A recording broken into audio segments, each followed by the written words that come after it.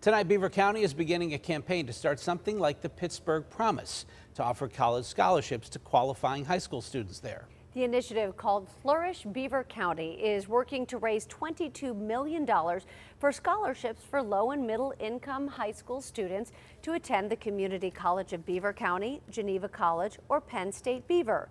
The goal is to reverse the population decline in Beaver County and help young people get a good education and a job.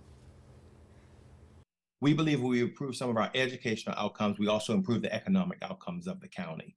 You know, the county has to grow. And so we are trying to, how do we get our county to grow? We think if we embrace our educational partners, our K through 12, then we have families that want to come and stay. The county government, schools, nonprofits, and teachers unions are among those joining together to create Flourish Beaver County.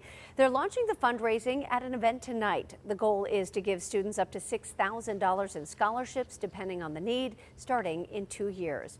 And you can learn more about this and other opportunities for kids at kdka.com/Kidsburg and kidsburg.org.